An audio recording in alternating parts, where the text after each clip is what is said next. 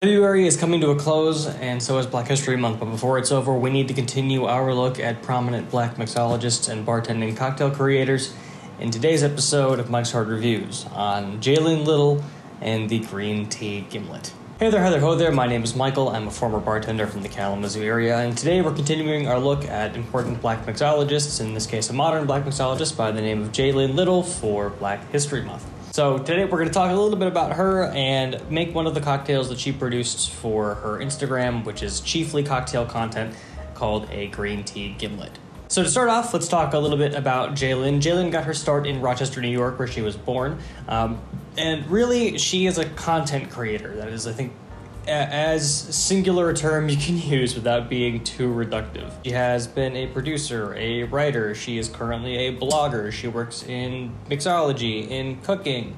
If I'm not mistaken, she's written some stuff. She's been around. She's done a lot. And really where all of this gets started is back in 2010 or 2011 with a magazine called Soul Life. Jaylynn's living in Rochester, and she ends up starting this magazine called Soul Life, which is a local art magazine that was meant to sort of highlight and pilot the careers of other artists in the area and sort of give them a platform to use so that they could be seen. So that included things like running campaigns, doing photo shoots, hosting exclusive events, things that really allowed Jaylynn and everyone she worked with, as well as the artists of her town, to have a place to exist and be successful. Unfortunately, Soul Life is now defunct. I don't know when it went out of print, but since then, and with her, creating this project, Jaylynn has stuck with it and has managed to make not just an impressive brand, but really impressive and amazing content. Like I said, she's chiefly, as far as her mixology content goes, on Instagram at Jaylynn Little, and her content's awesome.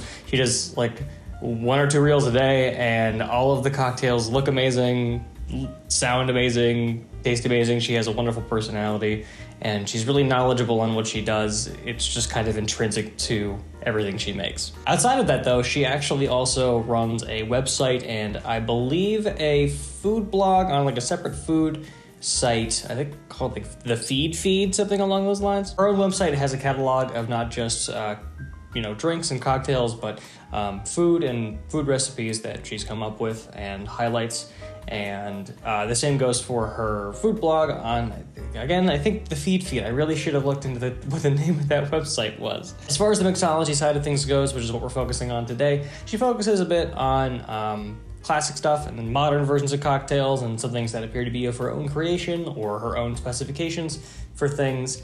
And that is what we are making today in the Green Tea Gimlet, which we should get started on right now. So we're talking about a variation on a gin gimlet that Jaylynn came up with as part of her regular workflow. And there's a couple things about her particular one that would make it different from what a gimlet is traditionally known as, and different from a green tea gimlet, which is actually a pre-existing drink. There's a little bit of history I want to break down here because it kind of sets the stage as to why Jaylynn's is a distinct thing and why it's worthy of mentioning. A gimlet is a combination of lime cordial and gin, something that came about as a result of the British Royal Navy in like the 1700s having issues with scurvy wiping out most of their sailors. The British officers liked gin. Lime cordial became the best and a common way to get vitamin C in the form of like a rectified lime juice onto ships and keeping people from dying. Eventually the two came together and it produced a cocktail. Typically speaking, it's extremely, lime bitter, but with a balanced level of sweetness and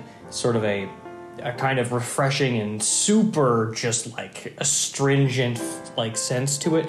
They are delicious, but that is sort of the classic way of approaching it. Basically as if it were a martini, you can kind of think of it as. The modern approach to a gimlet is more in the line of a sour variation. So you would take gin, lime juice, and simple syrup, combine those, and boom, you have a gimlet. Technically speaking, it's not an accurate way to do it, but it's not using the same specialized ingredients as the classic version of it would. And that is the same thing here. Now, the green tea gimlet comes about as a variation of that modern interpretation of a gimlet, and it uses a green tea infused gin and a citrus syrup. Now, I don't have any kind of specifications for that recipe. It appears in the Savory Cocktails book by Greg Henry, and I could not, for the life of me, find a copy of it anywhere that I could go and pick up on short notice. We'll come back to that recipe as a whole at a later date when I have a chance to look into it a little bit more, but just know that that's where the idea originates. It's an existing thing. Jaylynn's version is actually different in the sense that it is sort of leaning into the idea of how you would present a regular green tea, and in her case in particular is accentuating a specialized product. Jaylynn makes her green tea gimlet with an alcoholic, a no ABV alcohol alternative called Ritual, who produces a non-alcoholic gin type sort of botanical distillate. A couple things about why we're not doing that today. Number one, Ritual is not available in my area, not as a pickup thing or as a short notice delivery, which is kind of a shame because I wanted to try it for myself, but also B, it might not even be good. I've seen a lot of videos of people approaching this whole no ABV spirits thing in the past, and it seems like none of them are really accomplishing the same thing that actual spirits are. Not to say that they wouldn't still be good, but they're just not equivalent, and you'd have to play with them a lot to figure out how to make them work in classic cocktail recipes. So as a result, because I can't get it and it might not be a decent alternative, and the only alternative that I could find around me, which was Seedlip, is like not the same thing that she was using. It's an entirely different idea. We're gonna stick with a foolproof recipe using the same spec that she uses in her video on it.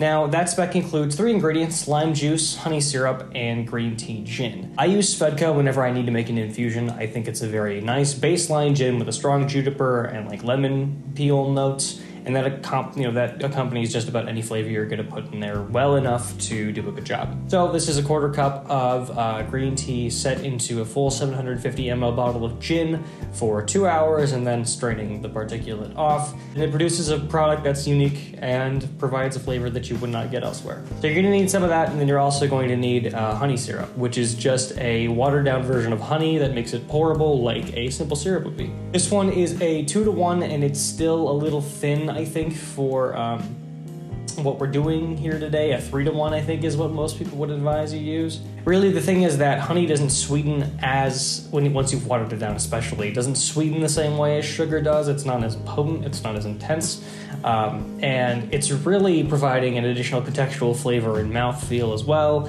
and you want to make sure you're embracing that as much as possible. So 3-to-1 is probably the best way to go. However, the thing about this spec for the green tea gimlet means that you can kind of use whatever you think is best, whatever approach you want to use, because it's not using a ton of this or the accompanying citrus it's balancing, which is lime. So Jaylynn's green tea gimlet is 2 ounces of green tea gin with 1/2 ounce of honey syrup and 1/2 ounce of lime juice, which is a pretty small 3-ounce drink, 3.5 ounce drink after dilution. And it seems to be balanced in a reasonable way to approach and allow the flavor of the green tea gin to be prevalent. Initially, I thought that spec was built that way because she wanted to exemplify the green tea infusion of her Ritual alcohol alternative. And I was thinking, oh, I'll just build it like a regular sour then. 2 ounces of green tea gin, 1 ounce of lemon juice, and 3/4 of an ounce of honey syrup. It was awful, it was bad. The honey syrup, like I said, isn't sweet enough to combat the full bitterness of 1 ounce of lime juice and also the tannic bitterness that comes from tea. So we're sticking with Jaylynn's spec, and that's enough talking about it. Let's just make one. So I'm gonna start with our honey component here. We need just 1/2 ounce of this into our shaker. Next up, we need 1/2 ounce of lime juice, which I think I should be able to get out of just 1 of these limes. And then finally, we need 2 ounces of our green tea gin. I think the nicer a green tea you use, the better here. I'm using Lipton green tea because it was actually one of the few things I could find at the store that wasn't like a flavored green tea, or like a green tea chamomile blend, or some other ridiculous flavored dumb thing. Go to a proper tea shop and get good green tea. It'll go better. We'll add some ice to this, shake it to chill and dilute, and then serve it into a coupe glass. As always, we're sticking with our 1 cube whole, 1 cube cracked ethos. We will cap this up, bang it down, and give it a shake for 12 to 15 seconds to chill and dilute.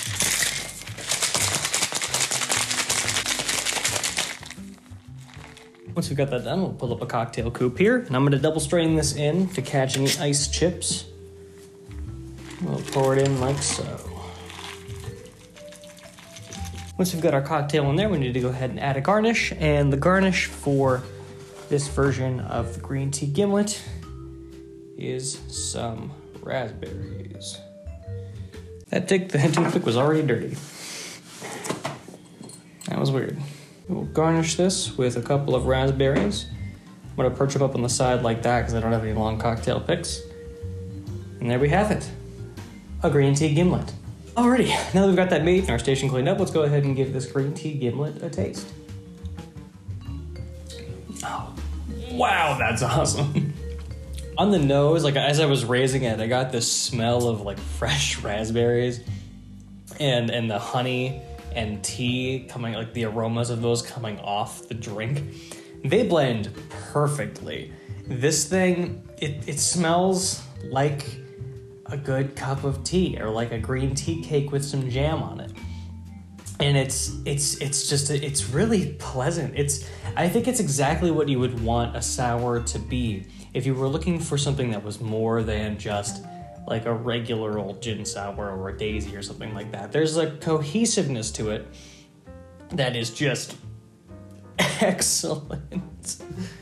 On the palate, it's definitely spirit forward. I wonder if a more like palate friendly version of this would be to build it like a Earl Grey martini, where you have 2 ounces of your base spirit, an ounce of simple syrup, and then 3/4 of an ounce of lime. I think that maybe might kind of, balance it a little bit more, because it definitely is on the proof, like the, spirit forward and dry side of things, but it's not unbalanced in that essence. In fact, I think it's kind of balanced in the way that you would find a regular cup of green tea to be balanced. It's got this kind of subtle sweetness embracing the herbal quality of green tea with that kind of aroma and mouthfeel of honey mixed in and just a little bit of citrus to back it up. Because that is like just the right amount of green tea flavor that I want here. It's bold, it's like right there, but it's not oversteeped, it's not providing too much bitterness, it's lingering for the right amount of time. It's really, really nice. I will say, use a better green tea than I did. Don't buy like a cheap Lipton green tea. Go to a place that sells decent tea and buy some like proper, like high quality green tea. I went through most of a box of 20 tea bags of Lipton green tea. It cost me $2.50. And it tastes like it cost me $2.50, but it's still getting the job done. And I can definitely see where a better tea would accomplish exactly what this is doing to a better degree. So while we're sipping on this, let's talk a little bit more about Jaylynn. I mentioned her start as the producer and founder of the Soul Life magazine, which is really phenomenal. That kind of starts her on this content creation career she's running now. And that's really fucking cool. Because it's interesting because like 2010, 2011, I mean, I think Twitter existed by that point, and Instagram and Facebook are a thing, and it's kind of this like starting point where it's before nowadays where social media is everywhere. It is super streamlined, it is super off the walls, crazy, overpopulated, oversaturated, and she's adapted this really cool, very physical media approach to things into really the necessary skills to be successful on the internet. And that's impressive, because to do it during that time period means you're kind of a trendsetter. In fact, not kind of, you are a trendsetter. You figured out how to do this at a time when other people would struggle to do so, myself included. And that's phenomenal. That's really, really cool. So I knew Jaylynn's name before I picked up my copy of Black Excellence by Tamika Hall and Colin Asariapia. But she appears in it twice for 2 different cocktails. An elderflower gin fizz and a grapefruit mimosa. And both of them are phenomenal. And I wanted to do either one of those, but I was thinking, oh, well, I'm pulling a lot of recipes from this book. Let's do something from like her page, her profile, something that was interesting and presented as like oh, it doesn't need to be alcoholic kind of thing, which is cool. Additionally, I was doing some research on sort of Jaylynn's interest in mixology and bartending. A lot of it is very like home bartender focused. A lot of it is meant to be very easily followable and simple while still maintaining the rules that mixologists have made for themselves. That is to say, rules, not mixologists. The rules that mixologists have made for themselves. It's really impressive. She's really pared it down to a very simple procedure using really, readily available ingredients. It's impressive how effectively she has taken on this entire industry and been like, yep, here's how you do this, here's how you make this, here's how you make this, here's an idea, here's a concept, here's a collaboration, here's some information about one that I thought was really cool. Here's some information about bitters. She had a little video explaining how to properly use bitters, how to do a dash correctly, with gusto and with power, and it was just really fascinating. She explained it perfectly. I was like, this is amazing. This is good content for people who want to know how to bartend or make drinks at home. That's really, really cool. And it's funny. I know I said the same thing about Colin Asariapia. It's funny because Jaylynn was a bartender for, I think what her fact on her website said was all of 2 weeks. I believe the reason why was she said it was just too fast in industry and she couldn't keep up, and I mean, it's understandable. It is a really fast industry. I myself had to adjust to it once I got into it, and I was like, okay, I can keep up with this, but fuck. She ended up not sticking with it, but that's fine because she went on to do better things, and as she says on her website, it gave her an appreciation for what bartenders are capable of doing, which is really awesome. So that's our episode on Jaylynn Little and her green tea gimlet, which is delicious. I will likely be having several more of today because I actually have the day off of work, so I'm going to enjoy it. Thank you all so much for watching. Hopefully you guys enjoyed this video. We'll have one more episode coming out into March about Black History Month and Black mixologists. So keep an eye out for that. We will be doing another one. That one actually will be on Tamika Hall and Black Mixolence. That episode was supposed to come out today, but I was doing research and I was like, hold on a second, I think I might have a weird print of this book that isn't accurate. I need to look into this a little bit more. So still working on it, figuring it out, but that will come next. And I will hopefully see all of you there. Thank you all so much for watching. Hope you guys enjoyed. Like and subscribe if you did. And remember, drink responsibly. Have a great rest of your day. And bye-bye.